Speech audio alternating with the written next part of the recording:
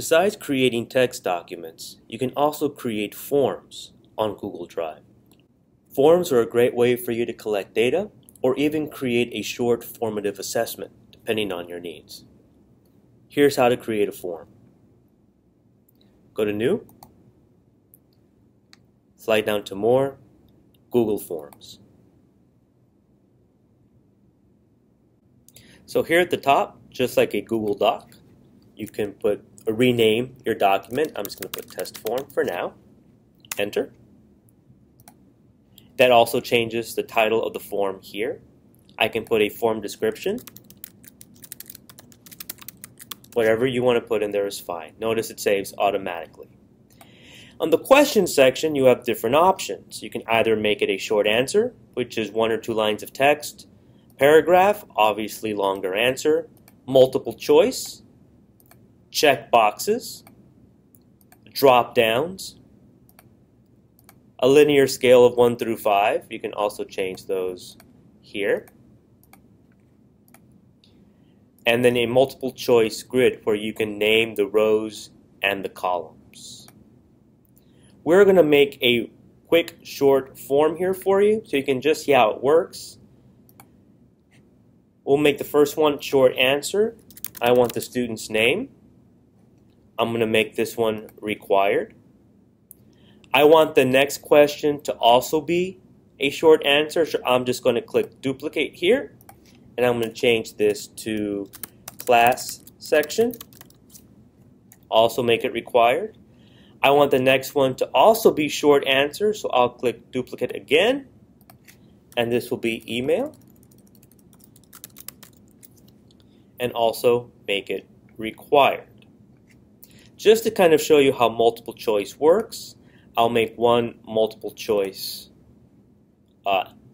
question. So over here, I'll just click on the plus button to add a question. It is multiple choice by default. I am going to say favorite book. Option 1 will be Alice in Wonderland.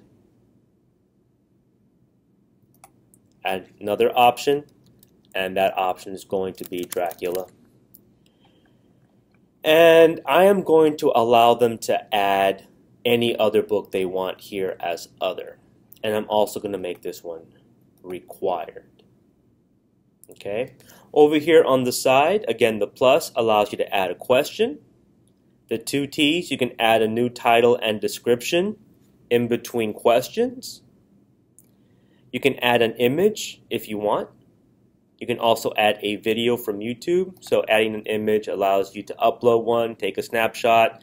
If your laptop has a camera by URL, whatever you want to do.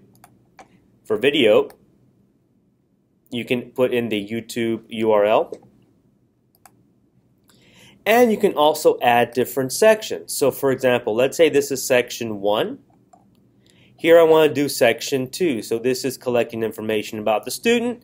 Section 2 could be collecting information about the parent. Completely up to you. Okay, I'll just delete this section here. At the top, this palette allows you to change the color of this ribbon at the top, or you can even add a picture or change the picture if you want. I'll just put shamrocks in there just because. Preview allows you to preview what your form will look like to other people. Notice how we made all these required. Okay. I'll just exit out of that. And then you have settings. If you only want your students or other people to submit only one response, they will have to log in to Google, so they will need a Gmail address.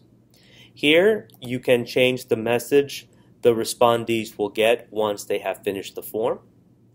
Here you have 3 options: submit another response. You can also turn that off. They can edit their response, on or off. They can see a summary of different responses at the end. You can normally leave that one off. Show progress bar shows them how far they have gone through the form, and then you can also make sure that the form shuffles the questions for each person that signs in. Once you are done with your form, select Send at the top. You can send the form via email by putting in email addresses here, a subject, and your message. You can get a link and post it on your blog, on your LMS page, anywhere you want. You can even click shorter URL to get a smaller one. Or if you have a blog or a wiki and you want to embed the form right on that page, here it gives you the embedded HTML code as well.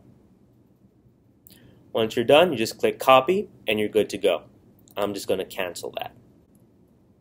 Once you have sent it out and you start getting responses, the responses will be here.